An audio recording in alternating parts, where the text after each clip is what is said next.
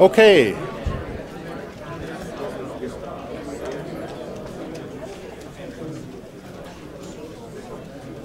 Okay, ladies and gentlemen, I apologize. We want to get going. This is going to be fun. We've got a lot to do this morning, and we're delighted that General Jones can be with us today. It was only 2 days ago that we had the State of the Union message, and there wasn't as much foreign affairs in it that we all want. And so we're going to, I don't know if we're going to get the second half today or not. We'll find out.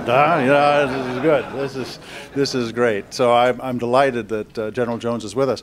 I would like just to take a very brief minute to introduce a friend. One of the international counselors here at CSIS is Lavrentiadis, and he has been challenging us to have a bigger profile in Washington to bring voices to the policy community, especially from overseas. And Lavrentis made possible this series this year. Lavrentis, would you just come up just for a minute? I know you've got a brief set of words, and then I'm going to introduce Jim Jones.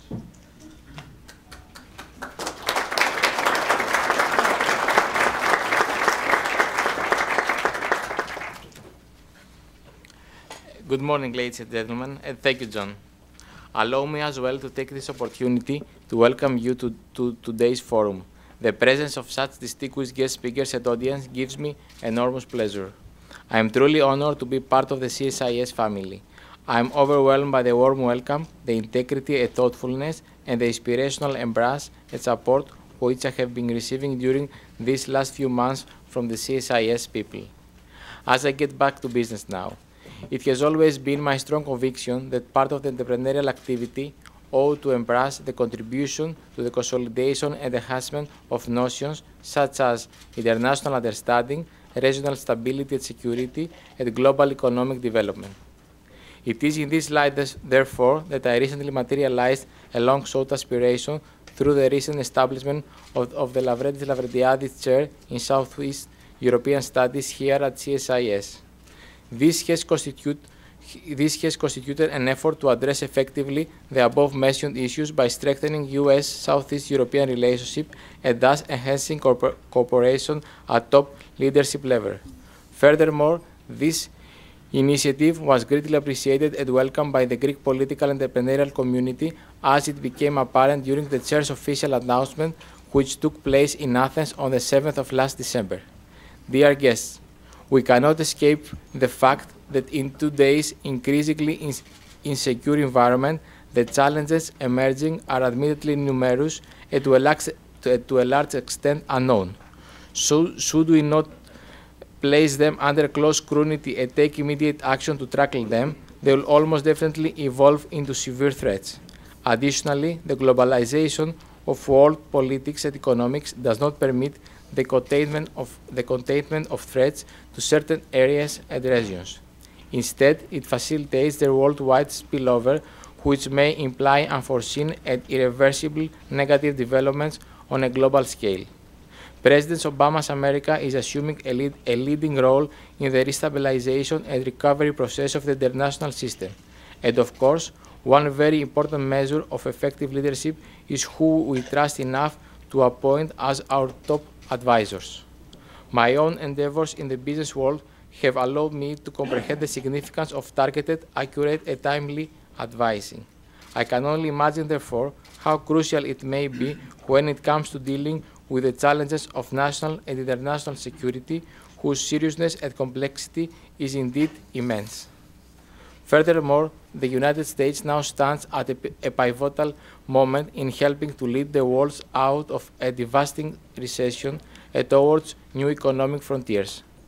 At the same time, it must also ensure the successful navigation of the global community through unknown territories, as well as the effective handling of the diverse security threats that our world confronts. In this spirit, launching the CSIS Lavrentiadis Statesmen Forum series at the beginning of 2010, where security is at the top of the international agenda, acquires a somewhat symbolic character by hosting one of the most important and respected figures in the American administration, President Barack Obama National Security Advisor, General James Jones.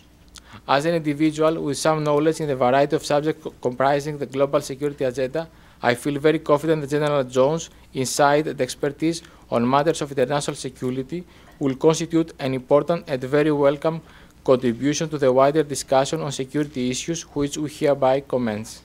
I wish to thank you again for attending our forum today, the first of a series of such events which will be organized by CSIS. I am truly looking forward to future initiatives of this nature, since I intend to become a regular visitor to Washington, D.C., the world's capital. Thank you very much and welcome.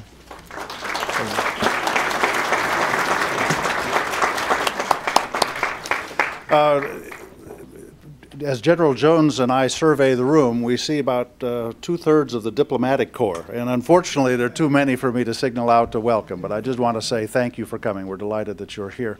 I've had the privilege of working with General Jones, that was when he was Colonel Jones. It was the first time we met, and it has been a great joy to see this man of this kind of talent who gave a full measure of sacrifice to his country and then came back and was willing to be the National Security Advisor. It's a rare privilege that I can say that someone is this close a friend and such a good person is also willing to lead our country at this most important time. So I introduce to you the Honorable General James Jones.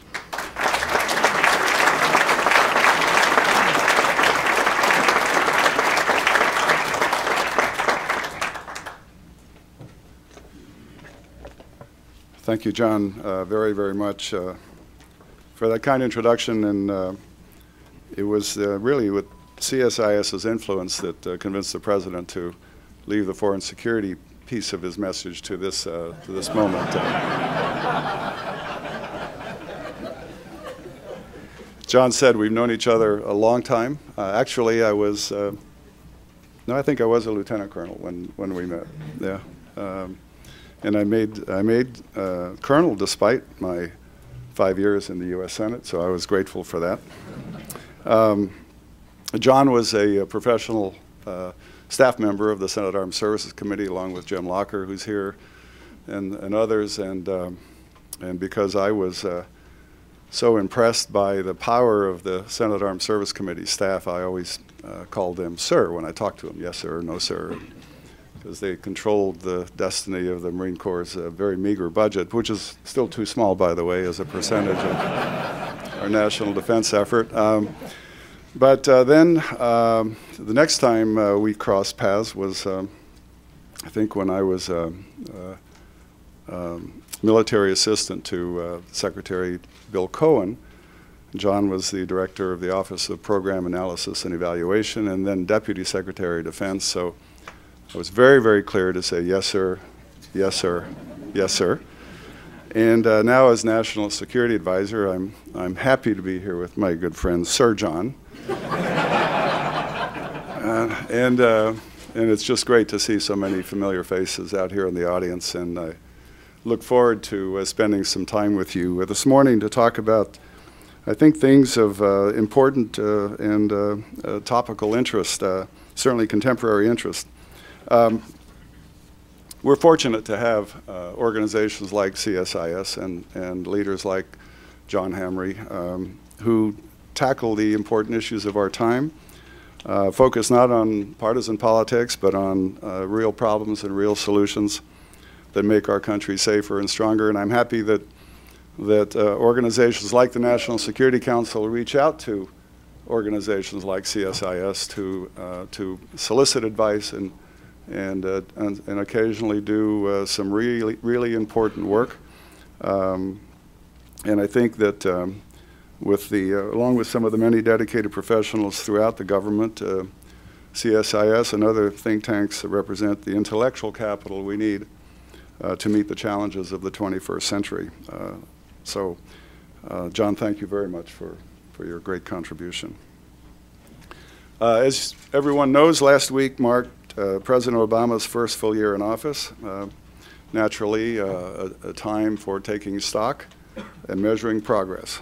This week he delivered his first State of the Union address, and as he said, this year his main focus will continue to be on creating jobs here at home and focusing on domestic issue, which isn't to say that, foreign policy and national security issues will take a second rank. But it's clear that the President is focused on certain deliverables and achievable goals this year, and we're all going to work very hard to make sure he's successful. But as he also made clear on Wednesday, global challenges will continue to demand American participation and American leadership in partnership with other nations, and we intend to do just that.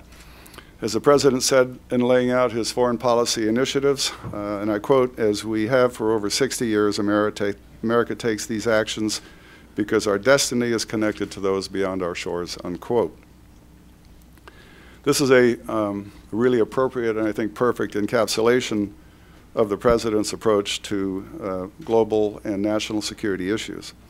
Like many of you here in this room, I've had the honor and privilege of spending my entire adult life dedicated to the security and defense of the United States. And for most of that time, the threats and challenges to our national security remained relatively static.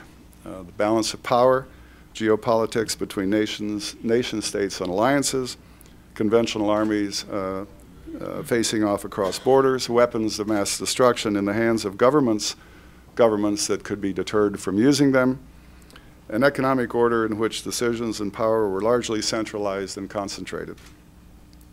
Today, of course, the forces of globalization shape a radically different national security environment, an international security environment. Yet the ambitions and intransigence of certain nation states continue to pose grave threats to our collective security.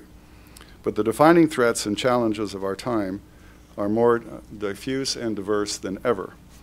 These threats not only transcend borders, they cross borders faster than ever, and they do so at with astonishing speed.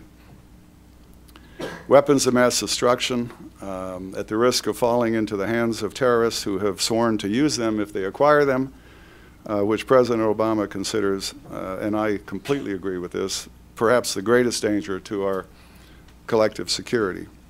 Violent extremists plotting and training in remote corners of the world who seek to exploit our open society, to slaughter Americans on a massive scale. Economic crises that start in one country faster than ever, spread to create instability in both foreign markets and foreign countries. Cyber attacks launched from an apartment halfway around the world can cripple computer systems and cause untold damage and disruption in multiple countries. Flus and diseases spreading faster than ever, affecting millions around the world and creating national health emergencies and global pandemics. Climate change, exacerbated by our dependence on oil and fossil fuels, creates climate refugees and threatens to breed further hunger, migrations, and conflicts. In short, the ties and technologies of our interconnected world mean that threats are emerging and challenging our national security faster than ever before, and as is said in the cyber world, at network speed. As a nation and as a government, we have to be just as fast in responding to those threats. So this is a matter of American competitiveness in a vastly different world that we are just starting to fully understand. And I don't mean that our responses are purely limited to an economic response, although our ability to anticipate and adapt to a fast-changing global economy is indeed a matter of national security. I mean it in the broadest possible terms that America's ability to compete in the world in terms of our security, our prosperity, our health, and our leadership role in the world requires institutions, structures, and strategies designed for the 21st century. In other words, to meet the world as it is, not the 20th century, which is the world as it was. And the two are dramatically different. As President Kennedy once observed, and I quote, "History is a relentless master. It has no present, only the past rushing into the future. To try to hold fast is to be swept aside," unquote. President Obama is determined that we shape the future, not be swept aside by that future. And that's why early on in last year, we updated and reorganized the National Security Council to meet those challenges, to reflect the world as it is, and to move beyond narrow 20th century notions of security. We expanded with new offices to include a whole range of issues: economics, energy, climate change, cyberspace. Recognizing that Homeland Security is part of national security, not apart from it, we merged and unified these staffs into a single unified national security staff. Reflecting President Obama's approach to decision-making, which was an important feature of reorganizing the NSC, hearing from all parties, considering all views on all major subjects, we have a structured process that bends the stovepipes of government towards the middle, brings in every equity and agency to the table to participate in the decision-making process, ensures lively debate, and tees up issues in an organized fashion for the President's ultimate consideration and decision-making. And once the President makes his decision, what we called in the military and issues his commander's guidance, we switch modes rapidly to implementation, ensuring that the vision and goals he sets out are actually implemented, and then monitored and assessed to ensure they achieve the desired results. At the same time, we are working to formalize a new national security strategy that lays out how we'll advance our interests in an interconnected world. While we're still finalizing that strategy, and we're talking about weeks here, not months, and I'm not here to make any announcements concerning that strategy today, but the enduring interests that guide us are clear. Security, we have an enduring interest in the security of the United States, its citizens, and U.S. allies and partners. Prosperity, we have an enduring interest in a strong, innovative, and growing U.S. economy, in an open international economic system that promotes opportunity and prosperity for as many people as possible. Values, we have an enduring interest in upholding respect for universal values at home and around the world. And finally, international order, where we have an enduring interest in an international order advanced by U.S. leadership that promotes peace, promotes security, and promotes opportunity through stronger cooperation to meet the variety of global challenges we all face. And so we usher in really a new era of engagement. Over the past year, I think we've made progress in advancing these interests. From the moment, from January 20th, the President has focused on restoring American leadership in the world, not in a one-dimensional sense, but committing the United States to a new era of comprehensive engagement based on mutual interest, mutual respect, a multidimensional approach that speaks to the aspirations of millions of people all over the world. I know there's been a lot of debate and perhaps some confusion by what we mean by the term engagement. So let me try to be clear on what engagement means from our perspective. It means laying out a strategic vision of America's role in the world in an open and transparent way. We've seen this in the President's global outreach, his speeches, town hall meetings around the world in Strasbourg, in Istanbul, in Shanghai, in Cairo, where he pledged a new beginning with of engaging with the Muslim world. Rather than focusing solely on the threats that endanger us, we focused on the shared interest and common aspirations that unite America with the world. People's common hope for economic opportunity, education, health, living in peace and security, and indeed our response to the terrible earthquake in Haiti, I think shows conclusively that the United States is a partner that can be counted on in both good times and in bad times. Engagement also to us means listening, consulting, and coordinating with allies and partners, as we've done on many occasions. Strengthening the alliances and partnerships such as NATO, the European Union, alliances in Asia, and Japan in particular with South Korea, Israel and the Middle East, the Summit of the Americas, Africa with the visit to Ghana, all are emblematic of what we mean by that. Forging common approaches, such as the length of time we took in terms of consulting with a new Afghanistan and Pakistan strategy that was universally adopted by organizations like NATO and non-NATO member nations that are contributing significantly to this effort. Partnering with key centers of power, in Russia in particular, which I would offer as one of the real successes of 2009 in terms of building a relationship that's based on trust and confidence in discussing issues of mutual interest. In China, with the strategic and economic dialogue with emerging powers such as India and Brazil, strengthening the United Nations. We paid our bills in the United Nations. We've joined the Human Rights Council. We've worked through it on common challenges, such as sanctions in Korea. We've supported regional institutions like the EU, OSCE, ASEAN, the OAS, the African Union, and the Organization of the Islamic Conference.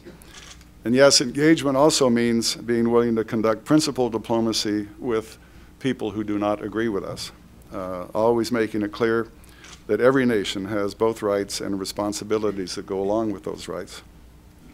And of course, engagement is not an end in itself. It's a means to an end, to greater cooperation on common challenges, greater burden sharing by all, greater security for us and our friends and allies. And that's, in 1 year, that's pretty much what we've seen happen. With the global economy, we've worked with the G8 and the G20 to pull the world back from economic catastrophe, to promote growth that is balanced and sustained in order to avoid another crisis. Ending the war in Iraq, fulfilling our pledges to responsibly end this war, even as we partner with the Iraqi people and forge a new relationship based on the long-term interests of our two countries. Building new partnerships to take the fight to al-Qaeda worldwide.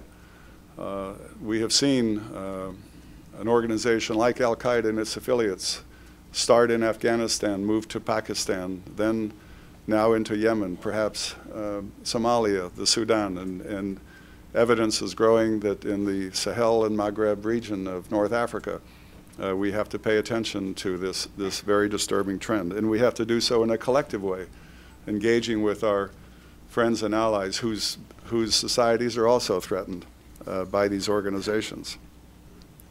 Strengthening the global non-proliferation regime, laid out in the President's speech in Prague, a vision of a world without nuclear weapons, doing our part to do that in a responsible way. The President was the first U.S. President to chair a meeting of the UN Security Council, where he won a unanimous resolution on steps to stop proliferation. And I'm happy to say that with Russia, we are very close to nearing completion on a follow-on agreement to start. With regard to leading on energy security and climate change, we've worked hard to put the United States back in the leadership role. At Pittsburgh, the G20 agreed to phase out fossil fuel subsidies. At Copenhagen, for the first time in history, all the major economies accepted their responsibility to take action. And as the President acknowledged after Copenhagen, we have to do much more. And we will participate and we will lead in this effort. We have key challenges in 2010 that I'd like to discuss briefly. And this year is a moment of challenge.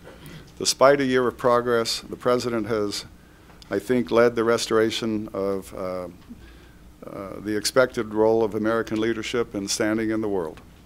He has spoken to the common aspirations of people around the world.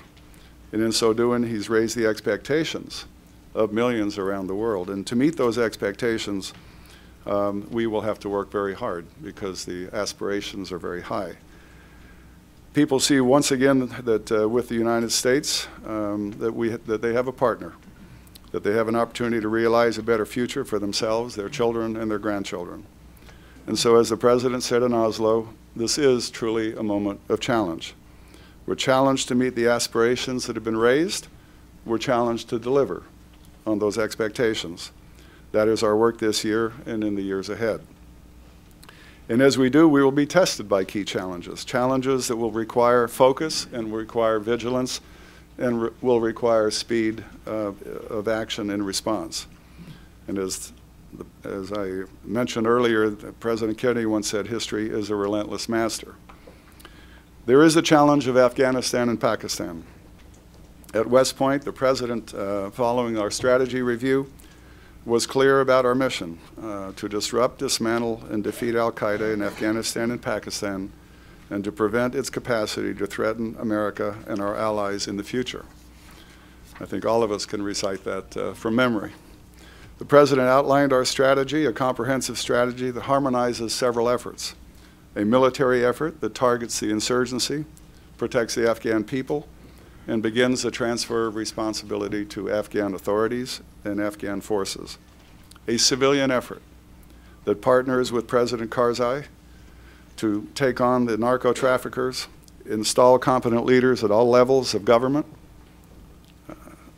dedicated to good governance and promoting the development, and an effective partnership with Pakistan, where security, political, and economic issues, because the road to a secure, stable Afghanistan runs through the tribal areas of Pakistan.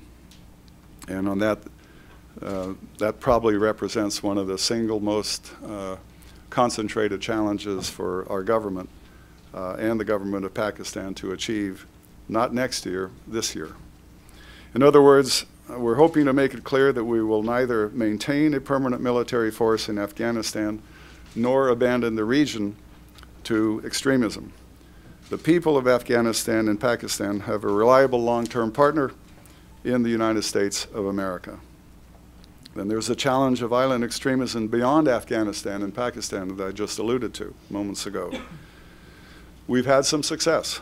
As the President indicated Wednesday, hundreds of al-Qaeda's fighters and affiliates, including many senior leaders, have been captured or killed, far more than in the previous year. But as we saw in the failed attack on Christmas Day, we face a dynamic and evolving threat, not only from the core of al-Qaeda, but from its affiliates, from Somalia to the Sudan to the Sahel. On the Arabian Peninsula, civil war in Yemen is making for fertile ground for recruitment, training, and attacks. Indeed, it was al-Qaeda in the Arabian Peninsula that was responsible for the attempted attack over Detroit.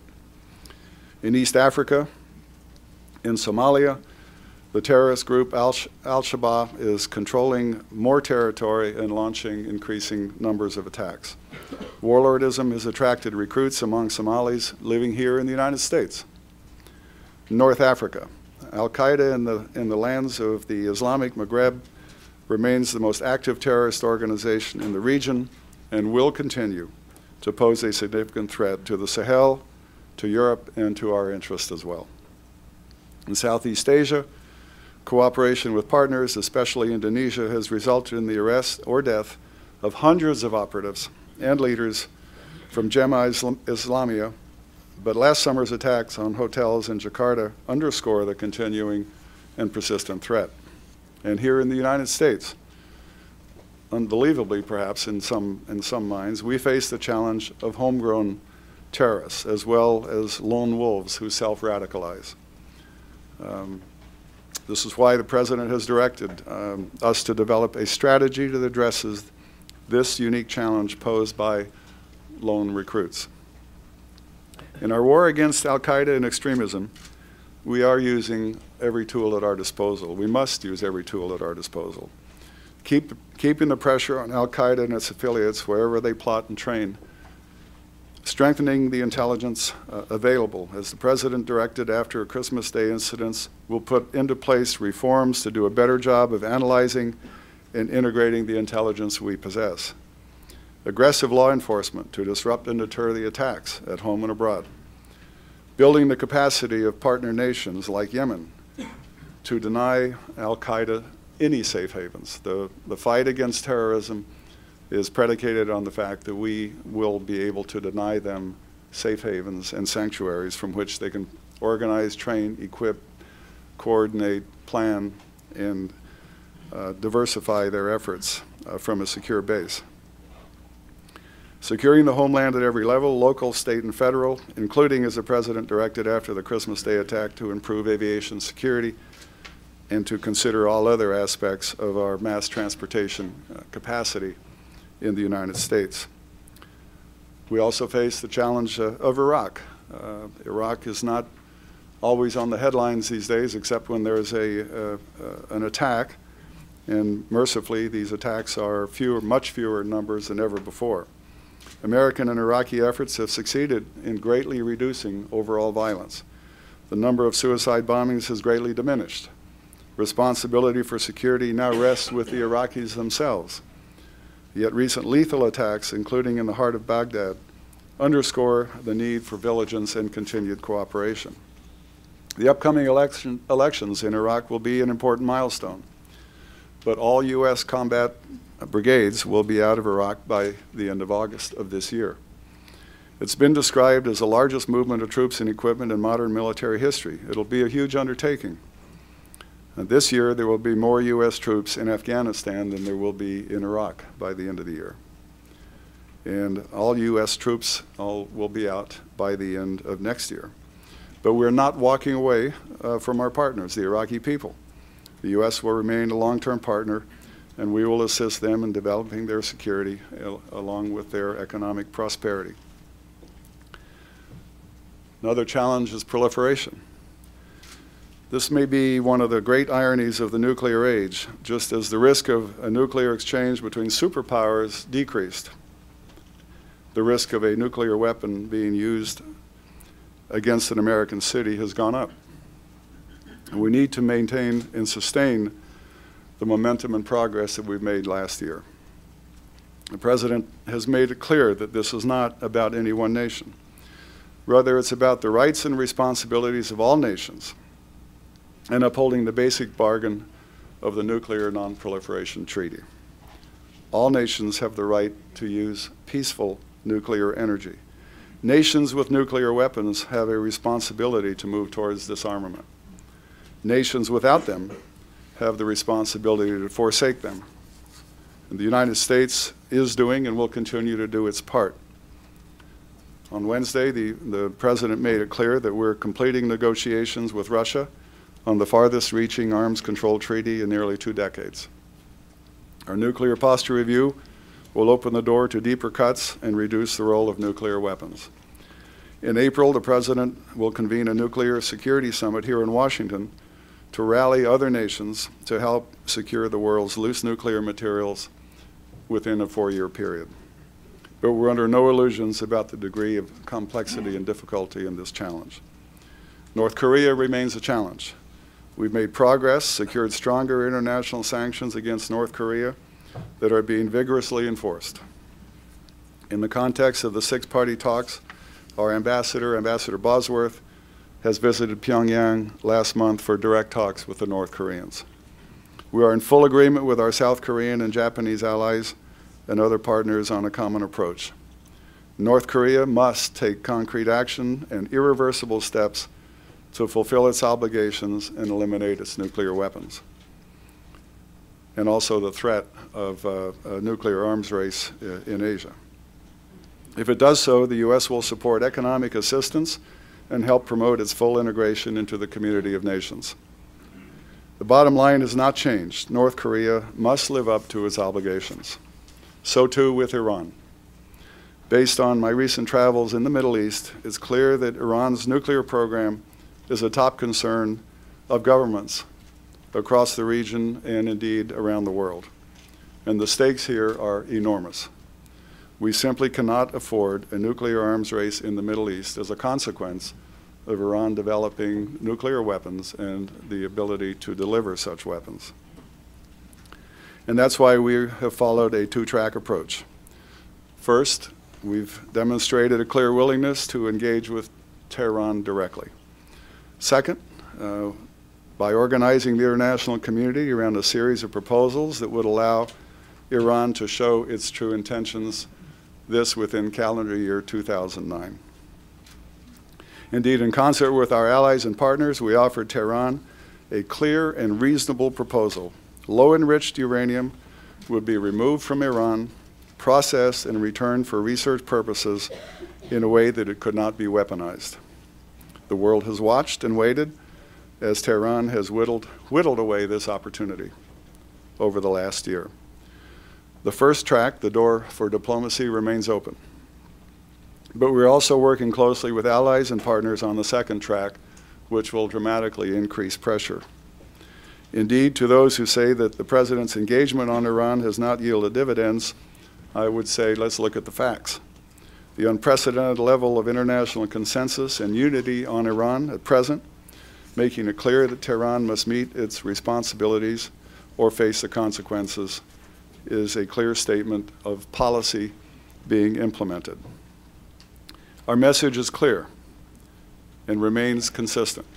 If Iran's leaders change course, they can become full members of the international community.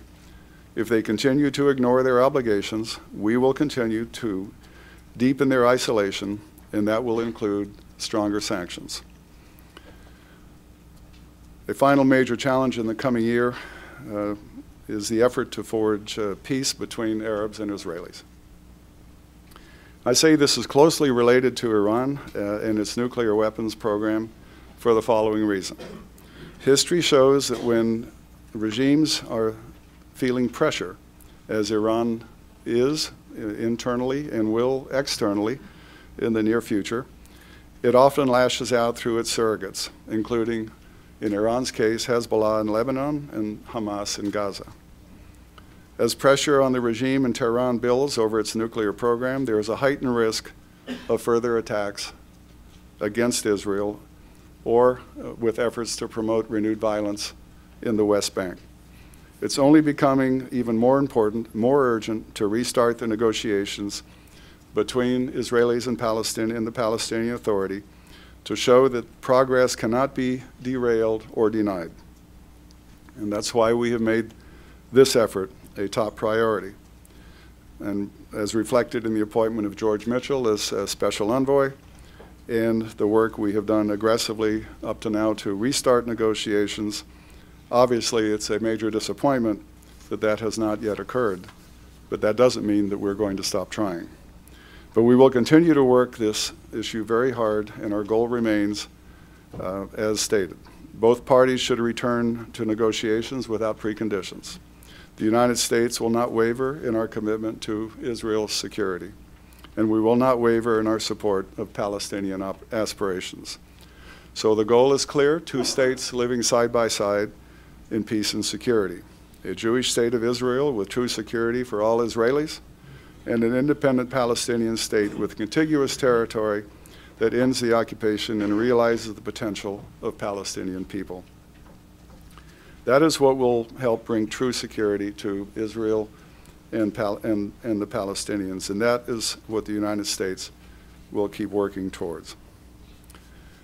So generally, it's been a year of progress, but the year to come will be one of continuing challenge. In fact, if you'd asked me a year ago how long it would take for America to restore its standing in the world, my answer would have been years. And yet, it's happened in just 1 year. We see it in public opinion polls around the world. I see it in my own travels and in my meetings with my counterparts around the world. The United States is leading once again, as it should. Other countries hopefully see that we want to partner with them on the basis of mutual respect and mutual interest. And most importantly, other countries hopefully want to partner with us on a range of common challenges. So as the President said in Oslo, this is a moment of challenge. We're challenged to meet the aspirations that have been raised. It is now time to deliver. That will be our work this year and in the years ahead. John, thank you very much.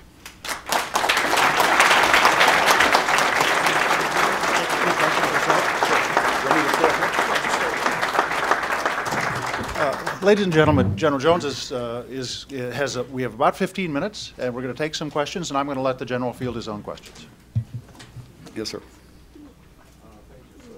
The microphone's coming right here.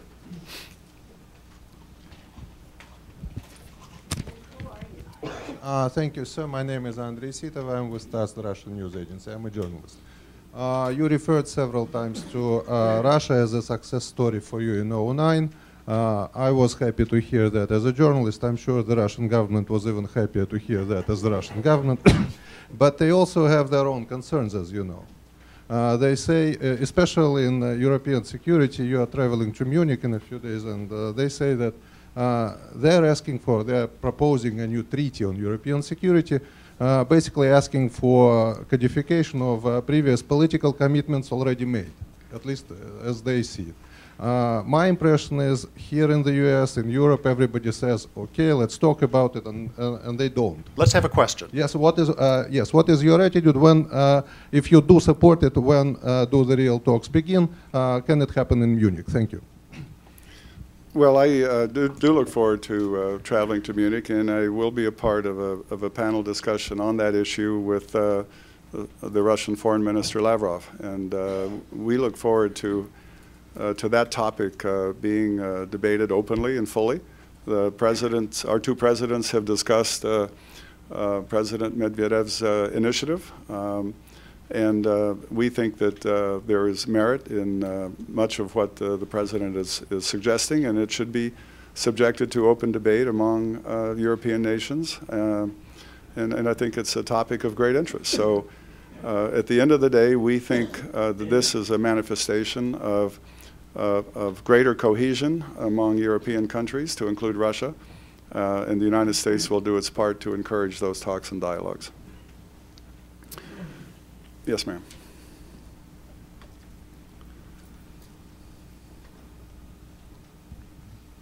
General Suzanne Spalding with Bingham McCutcheon. Just a couple days ago on this very stage, Ambassador Dan Benjamin spoke about the benefits to our overall counterterrorism efforts of appropriate criminal prosecutions of suspected terrorists. And he cited specifically the case of Jakarta, where he said their decisions of that government to pursue criminal prosecutions that had a profound impact on the ability of those groups to recruit and maintain their appeal in the communities. And I wonder if you have some thoughts on the national security case to be made for criminal prosecution in appropriate circumstances.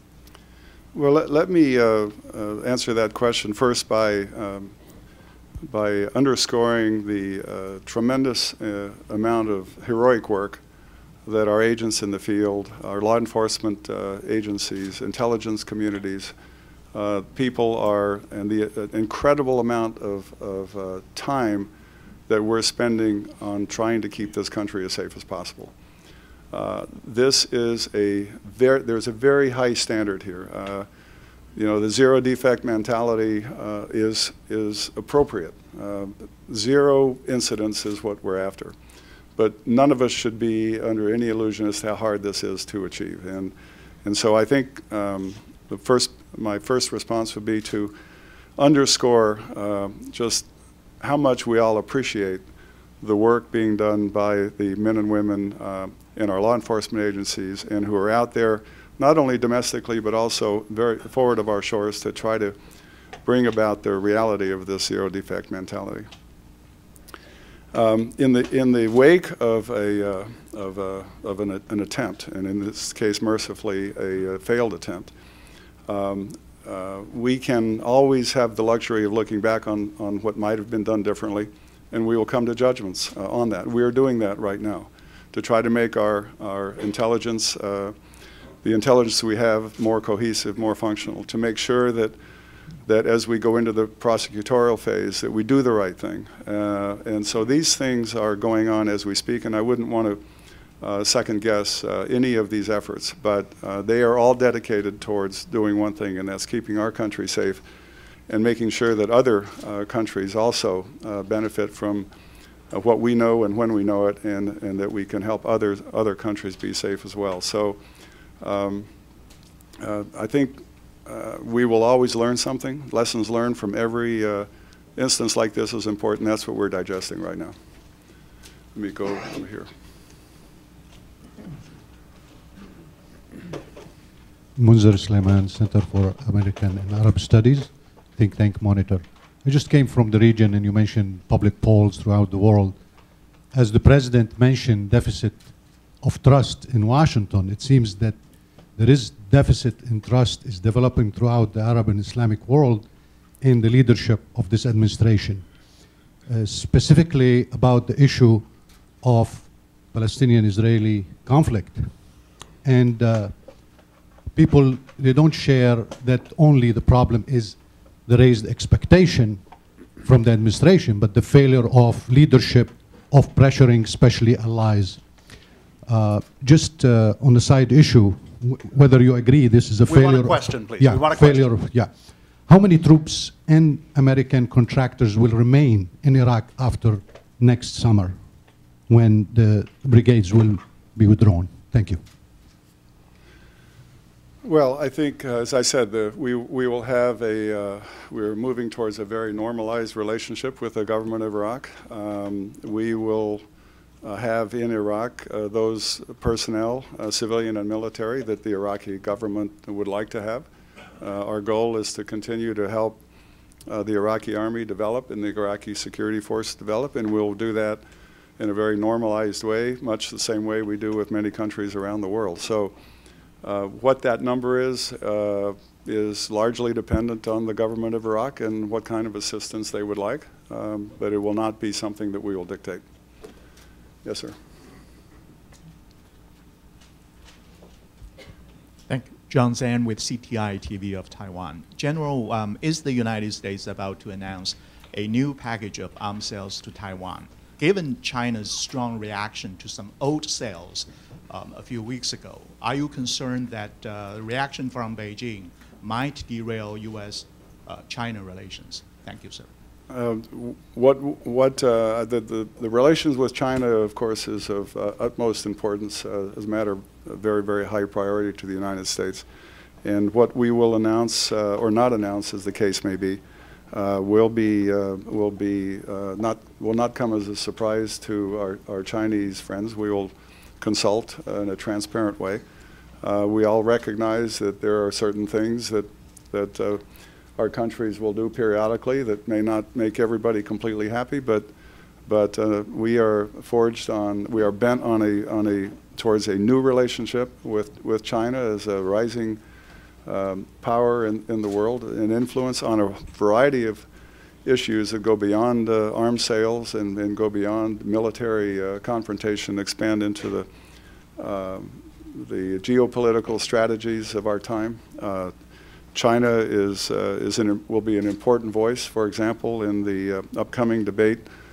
Should we go into a sanctions regime where Iran is concerned on matters of energy, on matters of climate, and on matters, obviously, of the economic well-being of our globe. So I do not want to prejudge things, except to say that what we do will be in consultation with the Chinese government. Sir.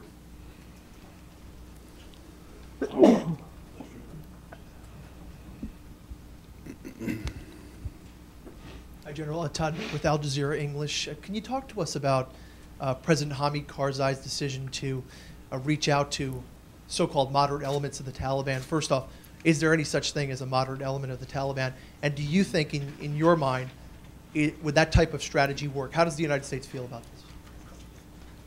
I think the issue of reconciliation and reintegration is appropriately handled by the government of Afghanistan. It obviously is something that we look upon with great interest, because if we can achieve that condition where people actually lay down their arms and participate in the peaceful process of governance and reintegration into society, that's a good thing. So it is somewhat embryonic, but is certainly one of the things that we will watch with great interest and support with great interest as we carry out our strategy in Afghanistan. Yes. And this will be the last question. Jane Harman, please. Congresswoman Jane Harman.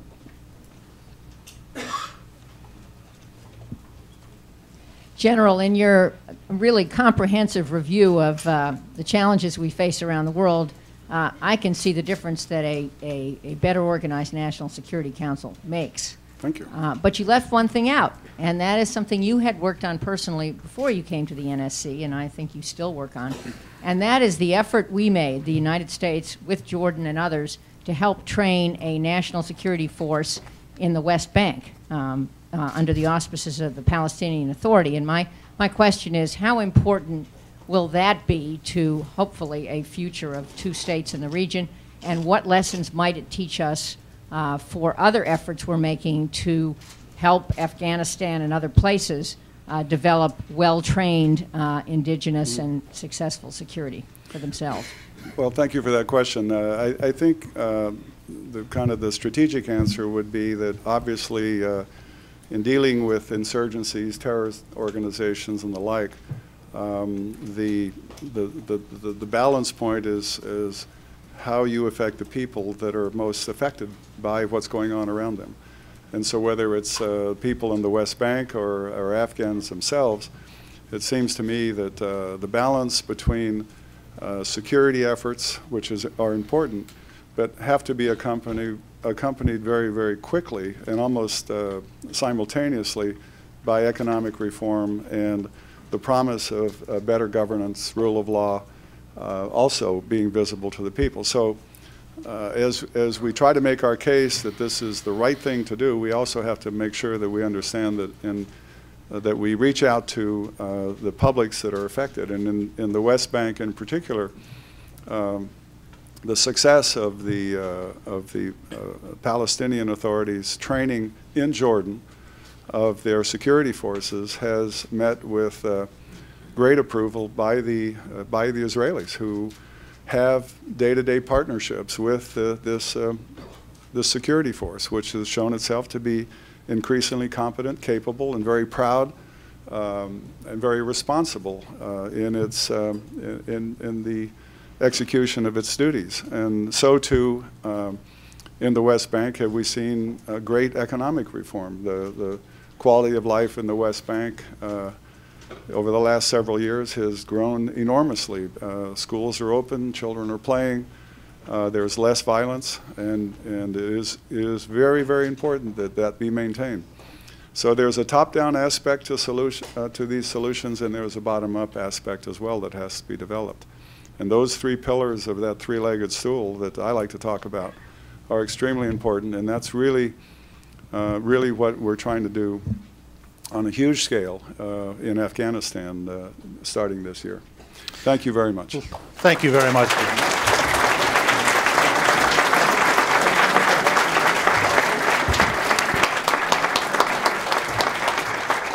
Please everybody just stay so we can get General Jones safely out. Thank you.